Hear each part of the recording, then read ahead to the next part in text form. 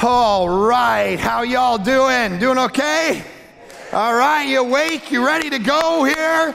All right, good. My name is Mark. I'm the senior pastor across all the sites. Good to have you here in Surrey, and of course Langley North, Langley South, Coquitlam, Calgary. We're really glad that you're part of our church. I'm glad to be working through 1 Corinthians with you. So you've got a Bible, 1 Corinthians chapter 10, really hitting on one verse, but it's a climactic verse, so it's going to take a few minutes to unpack it because it really is the summary of what Paul wants to say and what he's been saying for 2 or 3 chapters. So 1 Corinthians chapter 10, and if you're new with us, special welcome to you. Glad that you're here. We're in something called Masterclass, going through using the book of 1 Corinthians, which is a letter that Paul wrote in the first century to a messed up, jacked up church of a bunch of Christians. One writer that I know, he entitled it Christians Gone Wild. All right, it was like people who were doing all kinds of crazy stuff. They'd met Jesus, and now the Apostle Paul's like, how are you going to be a church? What are you going to do? And he starts addressing all of their issues. Very similar to having churches in the greater Vancouver area, the greater Calgary area.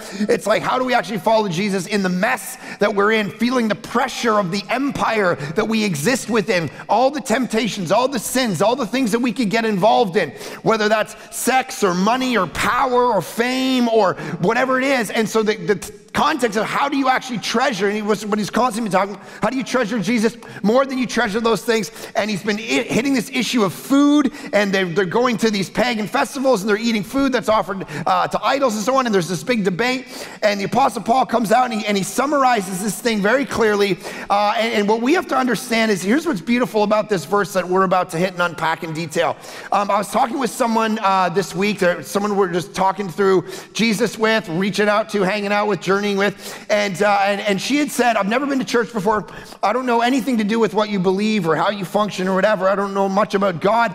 She was kind of blown away that we would meet in different school settings or different movie theaters and so on, because she's like, is God actually in those places? She's like, I thought you needed to meet in a church for you to actually meet with God. And so it kind of blows the paradigm away, and Paul's constantly trying to do that, taking people who might not understand. And what she said is, you know, I have been asking the question of why I exist. What's my purpose? Why do I get up in the morning? I know I have a family, I know I go to work, I know I do these things, but what's the reason behind the reason? What's the big why? What is my why? What is my purpose? Why do I exist? What do I work so hard for? And that really is a beautiful question that hits today, because you have all of the different marketplace of ideas that are going to try to give you answers for your big why you exist. What's your purpose? What are you designed for? Why do you feel empty? Why do you feel isolated? Answering those questions. So if you're seeking, it's a great week for you, because Paul answers that question.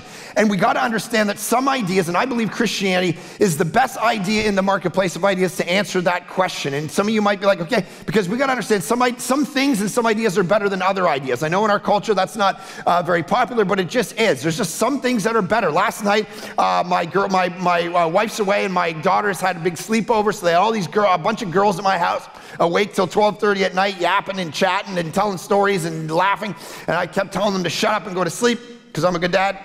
And throughout the night, one of the girls got kind of like, hey man, I feel bad, and I'm a little scared or whatever. And I went to her, I said, why? And they said, well, your youngest said my dad was dead. I'm like, okay, Bella, that's not a thing. You can't go around. She's like, I was just kidding. And I'm like, okay. So I brought her into the room and I started giving her the talk, right? I'm like, you don't understand. If you talk to people like this, you're not gonna, and her only response to me was, she looked at me, she goes, Mom is so much better at these talks than you, all right? And I'm like, what? All right, so which is totally true, because I don't even know what I was talking about. So there's some people that are better at things, or some ideas that are better than other ideas. And that's the reality that you and I got to deal with. And so we got to understand, Christianity comes along and it starts answering these massive questions. And some people in the modern world think, oh no, my answers are better than those answers, or those are ancient, traditional, biblical answers, and we've progressed as a society. We have better answers to the question of sexuality or marriage or what to do with your money or power, all these things that we deal with in normally. We have better answers. But what we got to understand is what Paul was writing into is very similar to what we were writing into. There's a sociologist and historian of religion, a guy named John Milbank. He was a British professor, wrote a book called Theology and Social Theory.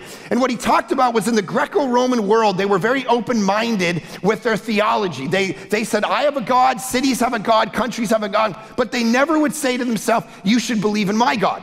And that was viewed as very open-minded, kind of like progressivism today, where you believe what you believe. And then you had Christianity come along and say, no, there's one God and you need to believe my God or you're wrong. And so that was viewed as very narrow. But their life wasn't defined by narrowness, because even though they believed you had to worship one God, they loved and served the poor. They went into the urban centers where people were having the plagues and dying, and when all the pagans ran away, the Christians leaned in. And one of the things that he talks about is the mystery and the phenomenon of the early church leaning in and caring for people, and even dying, taking care of people in the streets, even though they had a narrow theology. And the reason, he says, is because ancient paganism had this view. If there were so many gods, creation was created out of all these gods, and they were fighting, and they were violent, and they were territorial, and that's how the world came about. That was their worldview. Ergo, it filtered down to how they lived. But Christianity, even though it was seen as narrow, it had a view of God where he made everybody in God's image. He was one, it was clarity, it was focused, it was and so there was this idea that even though you have all these pagan gods, it would filter down to violence. Christianity came along and said, you have to worship our God, but it's clear, it's focused, it's very direct. You're made in the image of God. And so even in today's world, if you look at progressivism, evolutionary science ideas, all of us are born out of violence, chaos, randomness. And where does that lead to? There's some worldviews that are just better than other worldviews. If you have a worldview like that, no wonder you feel isolated and lost, because the whole foundation that you believe is randomness, survival of the fittest, and you were born out of violence. Christianity comes along and says, you might view me as narrow, but I have a view where the God of the universe came down and died for you, not for you to be violent toward others. See how ideas have an implication. There's ideas and they have results. So here's Christianity coming along into the marketplace of ideas and saying, what do we do with all of this? What do we do with the purpose of our lives? What do we do with the big why? And it's found in chapter 10, verse 31. So literally hitting one verse, a couple other verses that we'll stray to for a few minutes. So here's what he said. So whether you eat or drink, so this whole idea of he's climaxing this whole thing that he's been dealing with. Am I allowed to eat this? Am I allowed to eat that? In that pagan world, and this is crazy for the Apostle Paul, because he was a Jew, he was a very conservative Jew. And so they had a bunch of rules. You couldn't eat this, you could eat that. You couldn't eat this, you could eat that. You couldn't wear that fabric, you couldn't do this, you couldn't there was all of these rules. You couldn't eat pork, you couldn't go here on a Saturday, even today. All right, if you go to Israel, I was there probably 8-10 years ago, and if you go on the Sabbath to an elevator, you can't hit a button because that's work on the Sabbath. It just stops on every floor. So you just wait so that no one has to work. There's a system. And this is how this was the Apostle Paul. So for him to go, okay, now, and here's the reality. My wife grew up in this setting, right? Where it was like, you are defined by what you eat and what you drink, by who you hang out with, by what you wear, by what you do. She wasn't allowed to do certain things growing up. She was a conservative Christian home. And so it was like, you're not allowed, literally there was rules, right? You're not allowed to watch My Little Pony because that's demonic, right? That was a rule in her house. She grew up, she couldn't watch Smurfs because Gargamel was this wizard. Sorry, what? That's the reality of what she grew up in. You couldn't drink certain things, you couldn't go certain places, you couldn't work on a Sunday, you couldn't shop on a Sunday, but you could go sit at a restaurant and let other people serve you, but that was okay. But you couldn't do it. And there was all these rules. There was things you could say, things you couldn't say, words that were bad, words that were good. All right, literally yesterday, basically it was kind of a theology of Jesus plus. Jesus plus what you do, Jesus plus what you don't do. Yesterday, we were driving in our car, we went to watch a movie, and it was me and my buddy and all of our kids in the car, we were driving, and my daughters were talking, and they're like, you know, one time, I heard Dad in Uganda, he smacked his foot against something, and he said the S word, and I'm like, whoa, whoa, whoa, whoa, girls, I'm a pastor, I've never said that word in my life, all right? I don't even know what you're talking about. You must have heard wrong. Come on, get your stuff in order here. I'm gonna be disqualified for ministry. You gotta knock it off. And my buddy chimes in and goes, oh, don't worry, that's a soft swear word anyway. It's not a real swear word. I said, yeah, whoa, whoa, whoa, hold on, girls, earmuffs. This is crazy. We're having the Council of Nicaea around swear words now, all right? We're just trying to exegete what's a swear word, what's a not. This was literally what they did in that culture. They said, we got to figure out every little thing. Are you allowed to eat here? Are you not allowed to eat here? Are you allowed to eat this? Are you not allowed to eat this? Are you allowed to drink this? What are you allowed to do? What are you not allowed to do? Where are you allowed to go? Where are you not allowed to go? Over and over and over again. That's how you define Christianity. That's how you define whether you knew God. And the reality is, that's a really bad way of evaluating whether someone knows God or not, because the gospel comes along and tells us God isn't looking on the, what's that great passage in 1 Samuel when God is looking for a king and you have Saul, and Saul's all bulked up and he's taller than all the Israelites, and everyone's like, he's gonna be our king, he's gonna be legit, because he's like a brave heart, he's like, bro, he's gonna be our leader, he's like on the horse all painted up, he's like jacked up with the muscles, there's like Saul, he's gonna be our leader, it's legit. And then there's like David, right? David's like the poet, he's like, hey, I'm writing a song, and he's like playing the lyre. He's like, and they're like, yeah, that's not our king, all right? We're going for the bulked up, jacked up Braveheart. We don't want to go for Legolas, all right? So, and so the reality is, and then there's that great passage where it says, God, what? You know, and God doesn't look on the outside, he looks on the inside. And he saw in David that he was a man after God's own heart, and so he makes him king. How you are living your life constantly looking on the outside. This person dresses like this, drives that, thinks like this, does this, but you don't actually know their heart. And this is why evaluating the externals is a really bad idea, and why Paul is basically coming at it, and he's about to say it doesn't matter what you eat or drink. You're looking at the externals. See, you could do anything externally. It has no bearing on what you actually believe, what you actually love, what you actually treasure, what you actually delight in, what you actually value. You can sit and take photos of yourself in church and say, look at me, I'm in church. I'm a good, godly businessman. And under your heart, you're saying, I hope people do business with me because they can see I'm part of a church. See, that's a heart issue. You can show pictures of yourself in church. You can externally do anything you want. But the reality is, what is in the heart? Jesus himself said it. You are whitewashed tombs. You look really great on the outside. You clean yourself up. You make the dish look nice. But inside, you're full of dead men's bones. You're just a tomb. You don't actually know the living God, because all you keep focusing on is whether you eat this, drink that, go there, say that word, watch that, so on and so forth. And he's going, you got to get a heart, because once your heart is close to God, all of this starts to change, because you figured out what actually matters. And he starts to crack it open and say, what do you actually value? Looking just at the externals of a person isn't going to really do much, because you can act any way you want. But if your heart hasn't changed, then what's going to start to happen is you're going to start to live a hypocritical life where you say this over here and you do this. There was a New York Times article written a couple of years ago where there was a conference, a really big men's conference back in the 90s.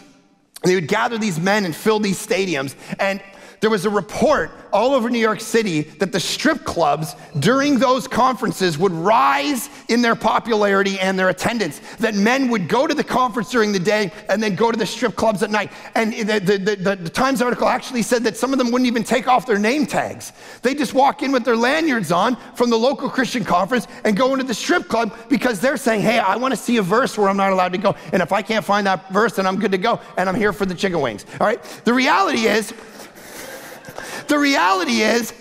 where's the heart? That's what God's after. Because if your heart is right with him, then your actions will follow. Your praxis, your behavior will follow if you actually know him and love him. So I just want you to take a minute and kind of go inside your secret self and ask the question right now as you sit here across these sites. Is your heart right with him? Is your soul actually right with him? Not what you eat, not what you drink, not what you watch or don't watch, not if you swear or you don't swear. None of that is the issue that he's asking about. He's asking, do you really actually know the God of the universe in your heart? Because that's going to change what you do. That's his point, which is a huge, big idea. Because for him, as a Jew in that culture, literally Jews building up to the first century would die under the power of Antiochus Epiphanes. He would say, I want you to eat this or not eat this. I want you to break kosher. I want you to eat pork. And they would go and be boiled to death in oil, stretched apart by lions and killed, have their limbs cut off, tortured to not eat certain things. Imagine that. And now the Apostle Paul meets Jesus and says, it doesn't matter what you eat or drink. That era where these things mattered, where fighting for strips of land in the Middle East mattered. It's over. There's now a transnational, global kingdom of God made up of every tribe, tongue, and nation in the world. Strips of turf don't matter. Eating this or that don't matter. What matters is, do you know the God of the universe through the person and the work of Jesus or not? And is he changing you at a soul level? Do you know him from the inside? Because you could do all of those things really well and still die and go to hell. That's the warning. That's the danger. And so there's all kinds of, listen, this is the fundamental posture of the human heart. Some of you might be Hindus and you're here. Awesome, we're glad you're here. The message of the gospel is the sacred writings and certain behaviors won't save you. You might be a Muslim and you're here. We're glad you're here. It's that the 5 pillars and the giving alms and the traveling to Mecca and these kind of things, they're not going to save you in the end. The work of Jesus saves you. Mormons believe this. If you go to, listen, Mormons are not allowed to drink coffee or alcohol. So if you can't drink coffee or alcohol, what do you do with your time? Because isn't 90% of meetings, I'll meet you for a beer or I'll meet you for a coffee? What are you gonna do? Just get together and eat caramels, right? And so here's what happens. You go to Salt Lake City. I don't know if many of you know what's everywhere in Salt Lake City? What's everywhere in Salt Lake? For anybody who's been to Salt Lake City, what are the stores, the kinds of things that are everywhere in Salt Lake City? Ice cream shops. Right? Because you can't drink alcohol and you can't drink coffee. So what are you gonna do? Lick an ice cream cone. This is what we do. And so if you're not allowed to do this, you're not allowed to do that. And so Paul, this is, I know for us it's kind of a boring text, like whatever, eat and drink, move on. It's the conclusive moment where he's saying all religion's over.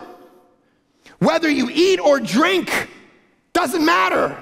I'm getting at your heart. I wanna know if you value the person and the work of Jesus. And then he says this, which we're gonna spend the rest of our time, or whatever, I'm gonna come back to this, this statement here. I don't know if this will change color.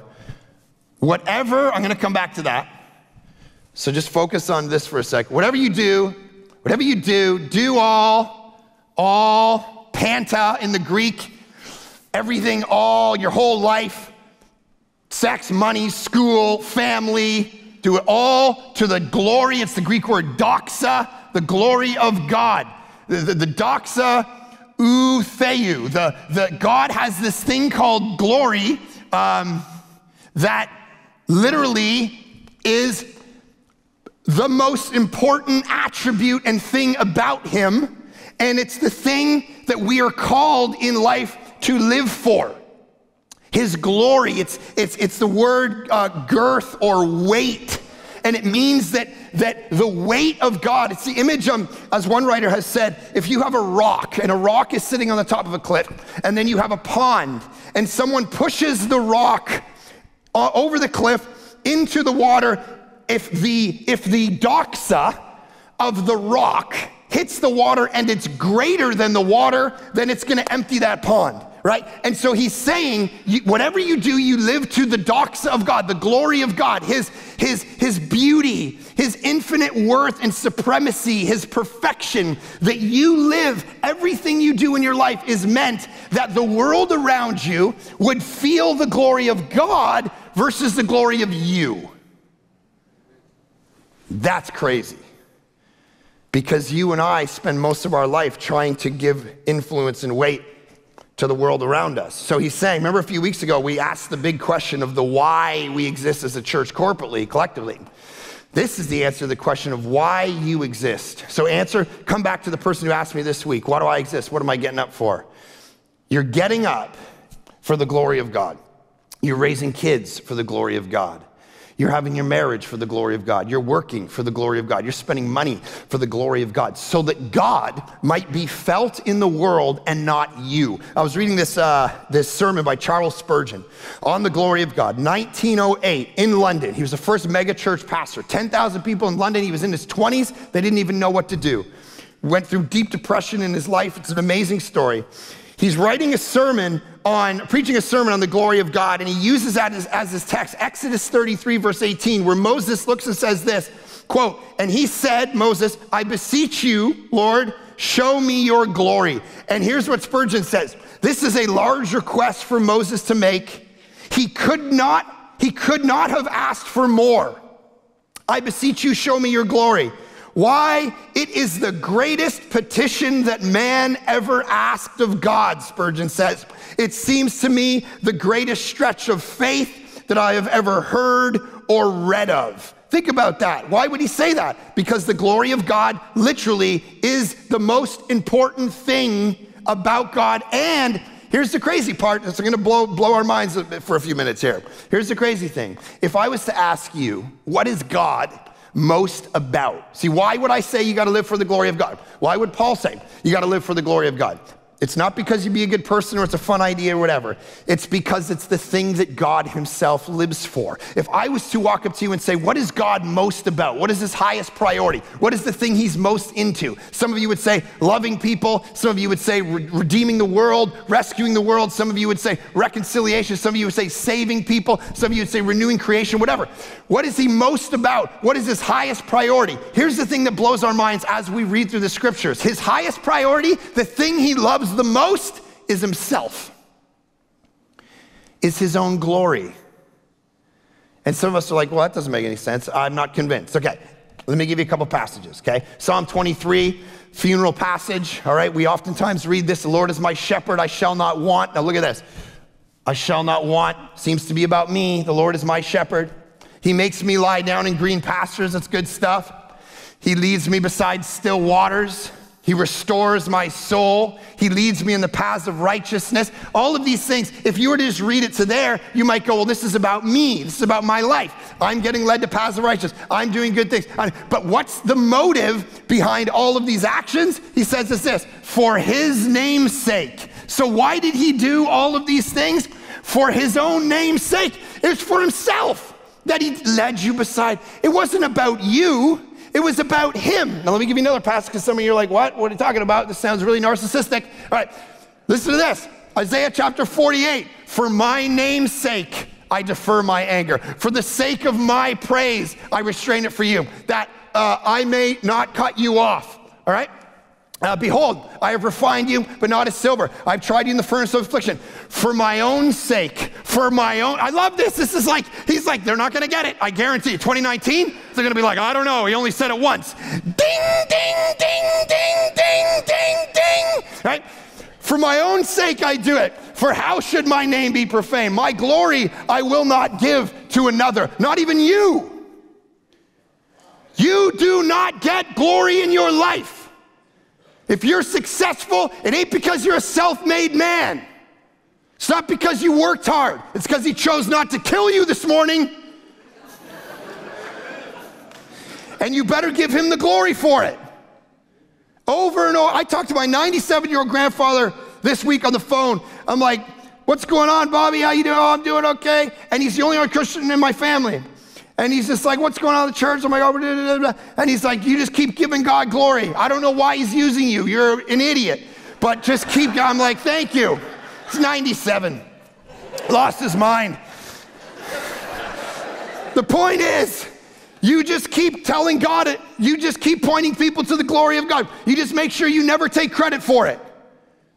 You better make sure you don't take the credit for it. Why am I doing good things? Why did I bless you with money? Why did I bless you with a family? Why did I bless you with square footage? Why did I do anything in your life other than just take you out for my own sake? Show people my weight, not yours.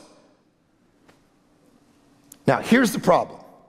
Some people live their life and say, I will live for the glory of God if God is man-centered. So I'm fine if God is God-centered, but as long as he's God-centered, but he's also man-centered and he's about me. And so here's the dichotomy. And I explained this a few years ago in a sermon, and people still talk to me about it. So it's taken from a world religions course for a book called World Perspectives, where they use the analogy of dogs versus cats, dog theology and cat theology. And the point of it is, now listen, if you think about a cat, okay? A cat, you come home with a cat, all of them from Hades itself, from the devil, made cats, got them into creation, I don't know how.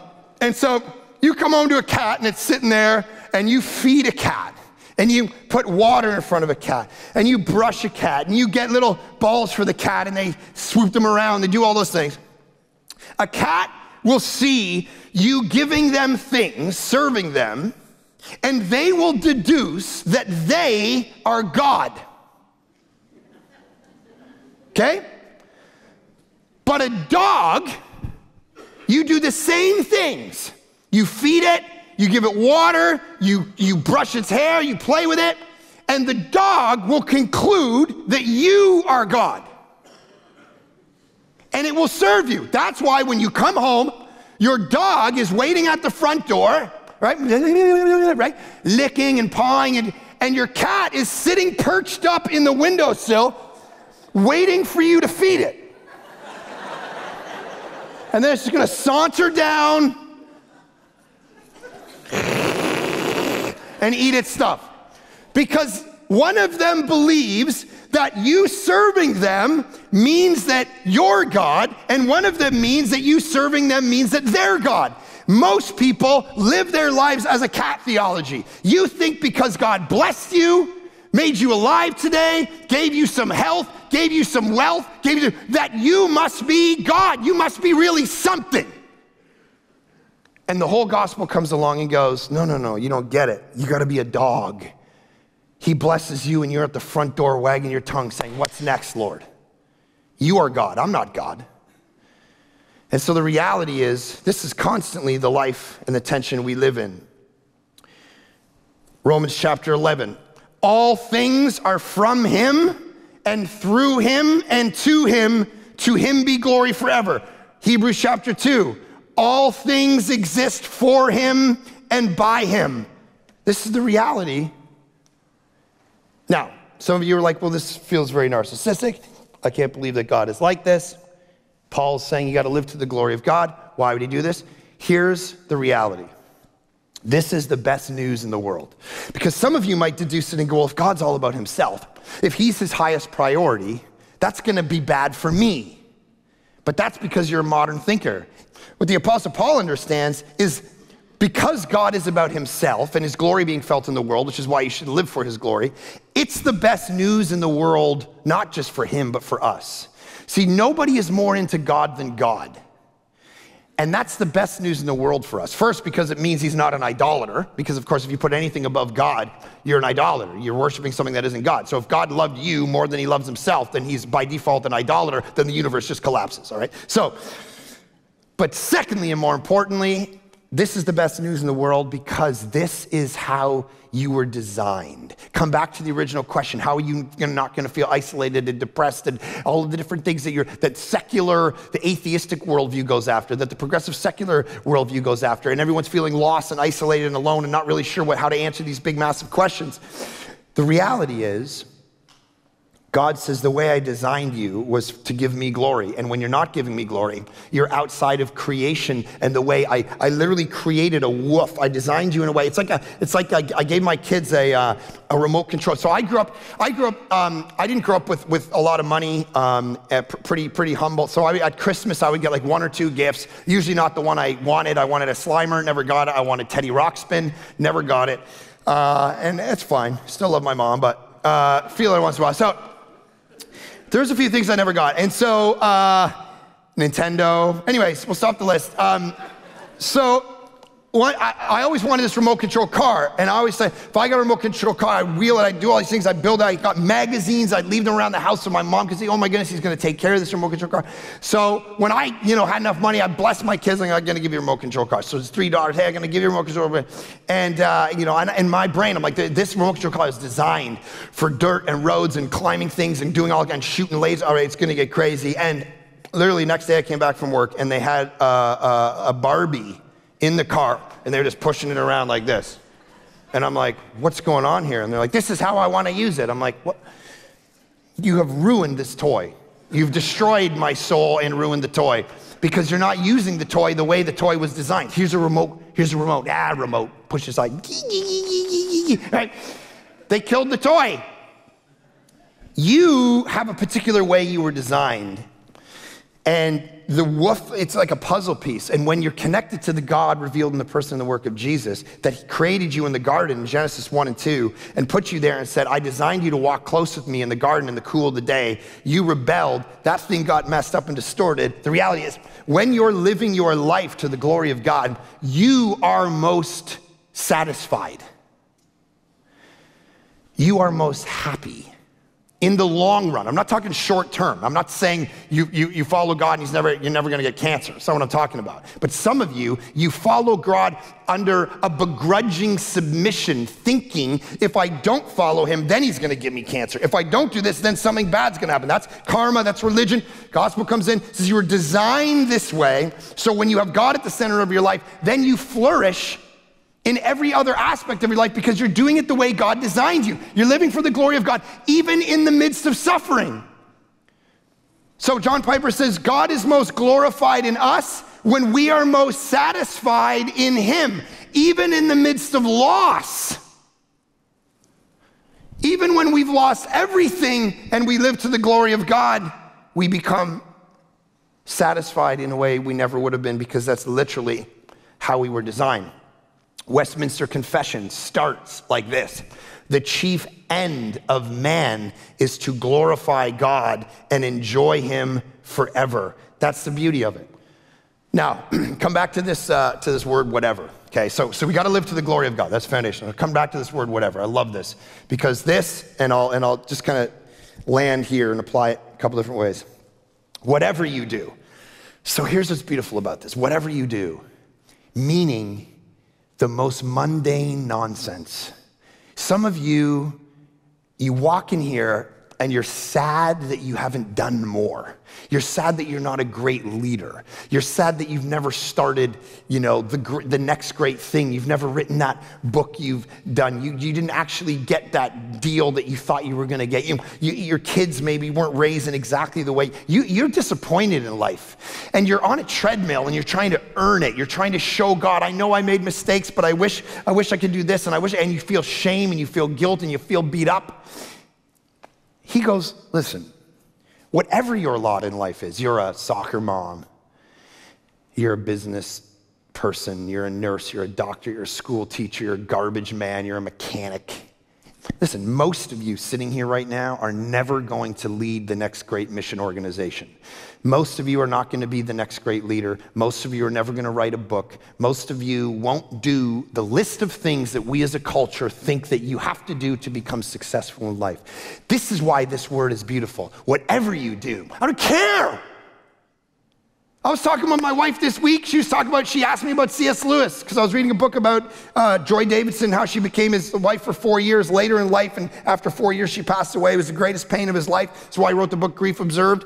We were talking about this, and I said, C.S. Lewis became this world-renowned scholar, the most recognized academic in the world, wrote all of the stuff he wrote, all the Chronicles of Narnia, every lecture he did, every book he wrote, tons and tons and tons of stuff. The whole time he was doing all of that, he was taking care of his friend's mother, who was 20 years his senior, and living at Oxford, washing dishes every night, putting her to bed, buying groceries. He was a domesticated man because he knew this stuff was just as important, living to the glory of God, when I'm washing dishes, and it's actually informing my soul. Writing Miracles and writing Grief Observed and writing the beautiful Screwtape Letters and writing Mere Christianity, it's not separate. It's not some academic work where he sits in his office and comes up. It's lived in the crucible of real life, of serving people around him. And you would think, how did he even find the time? How did he find the time? It's whatever you do. It's whoever. It's the normal little. It's the nonsensical things. My mentor Larry Osborne talks about the fact that his parents. He starts off one of his books talking about his parents. He says, here's one of the difficulties, and I want to give this to you to set you free a bit. All right. He says one of the difficulties is leaders define discipleship not as discipleship but leadership. And so instead of saying a disciple, you're gonna pray, you're gonna follow Jesus, you're gonna read the text, you're gonna live on mission, you're gonna give your money, you're gonna be generous to the kingdom, you're gonna live in disciplines and study and solitude, you're gonna live life out in the ways of Jesus to the best of your ability, whatever context. We get on stage and we define discipleship as leadership. You gotta do this, you gotta slay these dragons, you gotta be the most victorious, you gotta lead these big organizations, you gotta do this or you're not successful. And Larry Osborne says, listen, when I look at my parents, he says, my mom, every January, would start to try to read through the Bible. He said, I don't know if she ever finished. They never let a Bible study in their home. Tried a few times, didn't work out. They never went on a mission trip.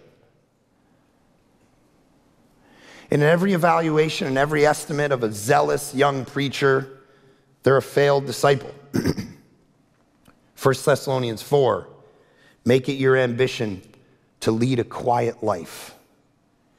You should mind your own business and work with your hands, just as we told you. Some of you just need to hear this right now because you don't think you've succeeded and accomplished much. Whatever you do, whatever context you are, live to the glory of God in your small microcosm, or if God's given you a macrocosm to deal with, then deal with that, but you better do it to the glory of God. That's his point. Whatever you do, it's the most freeing thing in the world to live for the glory of God for a few reasons. Think about how it applies to your marriage. If this is your top priority, think how it applies to your marriage. I mean, the whatever applies to 1,000 things. Marriage, it means, listen, here's the beauty of living for the glory of God. It means you're not the center of the universe. And the minute you're not the center of the universe, is God's center of the universe, here's the beauty of it. You don't have to win that fight, bro. You can just let her win. Just let that wind breeze through your hair right now. Just feel that, like, oh. Because she was right anyways. You don't have to win that fight because you're not the center of the universe. When you're raising your kids, you don't have to do it perfectly because you're not being evaluated in the end on being a perfect parent. If you're a boss or a leader, you got to feel the freedom of the fact that you're not the center of the universe. The sun does not rise and set with you, so you can mess up. You can make mistakes. It's okay. I feel this way early in Village Church.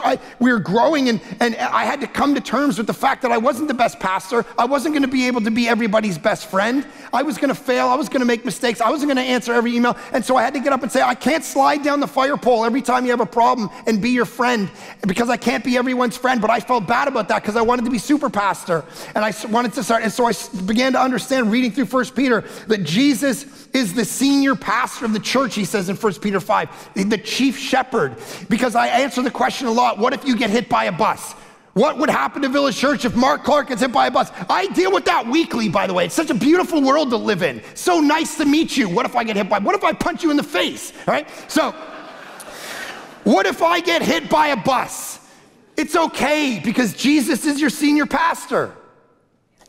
Jesus is the chief shepherd of the church. And I started having to live out of the reality of the glory of God versus the glory of me, which is hard, but you start to, because people meet you, and I can see it in people's eyes when I meet them in Costco or the grocery store. They're waiting for me to because the only context they have for me is saying really prophetic things and really powerful moments. And so they're looking at me like, I know you're buying toilet paper, but can you give me something? And I'm like, want a taco? And they're like, well, that wasn't very inspiring anyway. Nice to meet you. Moving on. And I got to start to own that because living for the glory of God is my lot in life, not living for the glory of me. And some of you have dealt with a lot of failure in your life. You've dealt with a lot of nonsense in your life. You know, you're harder to offend on the highway if you're not the center of the story. If you get offended a lot and you find yourself being defensive a lot, can't believe that person said this, can't believe that person said, can you believe my sister said that? Can you believe? You find yourself there. You know why? It's because you think you're the center of the universe. See, it's very hard to offend you if God's the center of the universe and you live for his glory and not yours. But we feel burdened. We have mistakes and we feel like we need to keep running and running and running to impress God. And the gospel says you are beloved not because of what you have done, but because of what Jesus has done for you. I'm going to bring my youngest daughter out. I asked her to give you what I believe is a gift, which is she's a singer-songwriter. She's 12 years old. And I was reading through this text, and I listened to a song that she wrote as she was playing it in the house. And the words were so deep and heavy around this theme that I said, hey, why don't you come and sing it? And so I want to end the service by giving you the gift of this song written by her. She got soul, man. And I just hone in on the words. And let me just pray for us. Father, we're very grateful that we get the privilege to actually live for the glory of God. the weight of God being shown in the world versus the weight of ourselves. That no matter the mistakes we've made, no matter the running we think we all need to do on the treadmill to impress you and show you, that Paul, like even the soul of this song talks about, in the end is going, take all of me. Let me live for you, not myself. If I belong, people here belong to another religion, let them hear the beauty of Jesus from the cross, that in the midst of mistakes and things that we do and the running and the trying, Jesus declared from the cross, it is finished. And all the mistakes and the shame and the guilt and the things that we've done in our life get covered over by the blood of Jesus. And then because he rose from the dead, we get empowered to actually live a new life.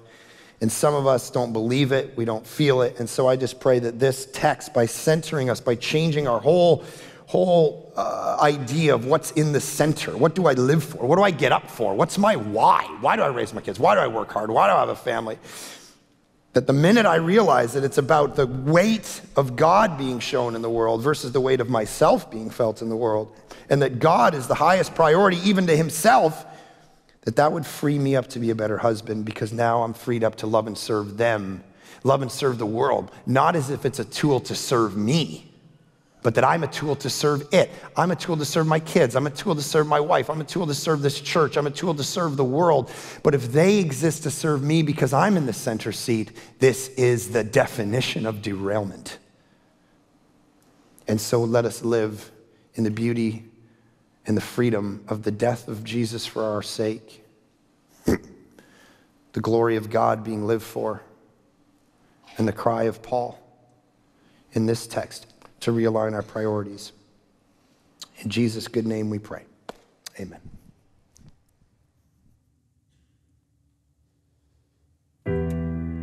Trying to walk away from everything I've done.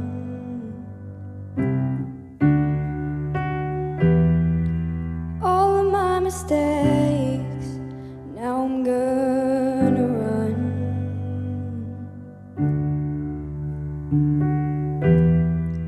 Close my eyes, let the world fade. I'll try to pick up the mess I've made.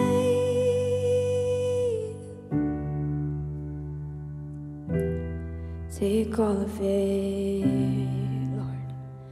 Take all of me. I don't want to run any longer. It'll only take me nowhere. I don't want to hide and regret everything. But am I good enough for you? I feel like I'm doing everything wrong.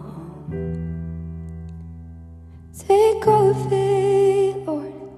Take all of me. I'll try to be strong. I'll try to find where I belong. I'll try to succeed, but take everything I need. Take all of it, Lord. Take all of me. I don't want to run any longer. It'll only take me nowhere. I don't want to hide and regret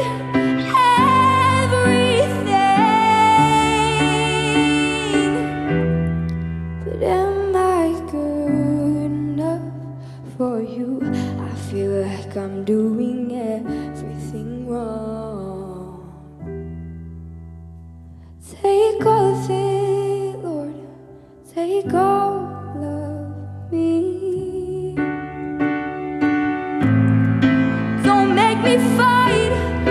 Don't make me lose your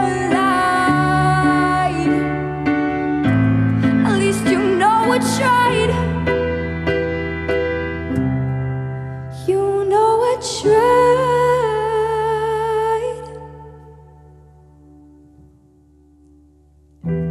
I don't wanna run any longer.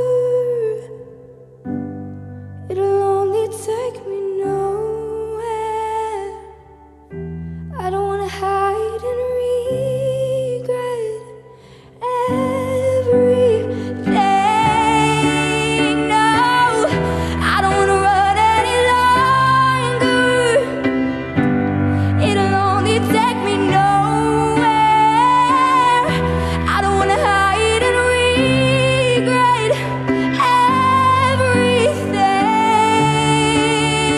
everything. But am I good enough for you? I feel like I'm doing everything wrong. Take all of it.